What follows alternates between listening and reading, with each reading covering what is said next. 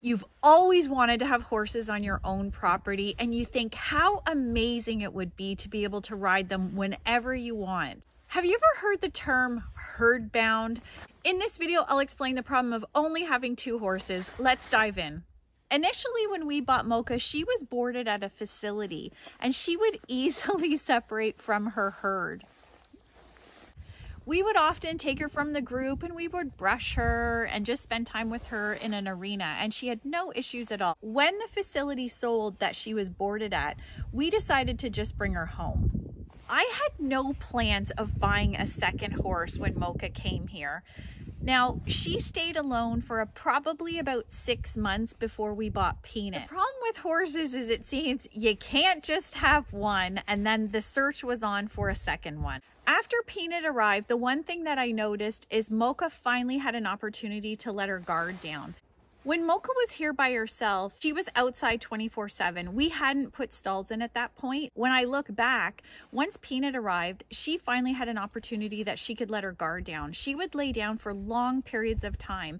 And what that meant is that she had been exhausted because she was on guard all the time. When she was living here by herself, she never got an opportunity to get that really good REM sleep that she needed. Her being here on her own, she needed to be aware of her surroundings at all times.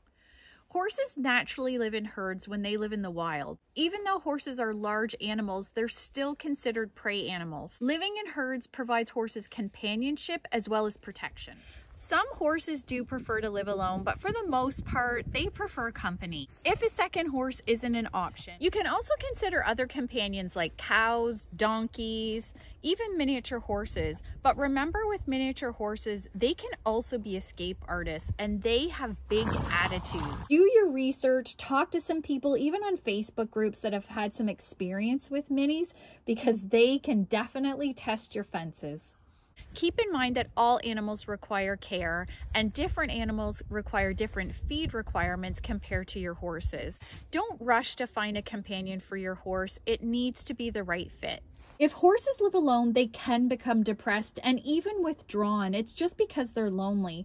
Horses can't talk, so you need to be able to read their body language. They might start to pace, they could refuse to eat, and they even might start to crib, which means they'll start chewing on wood. You need to monitor them and notice any sort of changes in their behavior. You'll just get to know your individual horse's behavior just from those daily interactions. When we bought Peanut, and Peanut's the guy back there, I really didn't consider that we wouldn't be able to separate them. I figured as long as one was in the paddock and they had hay, that they would be content, but that was not the case at all. Separating our 2 horses caused problems for both of them. The one that was left in the paddock was upset. It wanted to be with the other one, and the horse that I was going to ride and take out of the paddock was also upset because they wanted to be with each other. When we separate our horses, instant panic sets in for both of them. The problem with Mocha is if Mocha is the one that's left in the paddock, she races the fence lines, and I'm really afraid that she's going to hurt herself. The bottom line is because they're so herd bound, they're always trying to get to each other.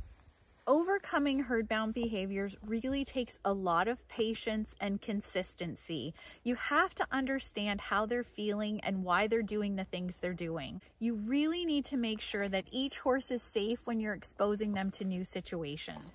A good thing to try is to start slow. Even just take one horse just outside the fence. You could groom them out there. It gives them time to be separate from each other, but still close together.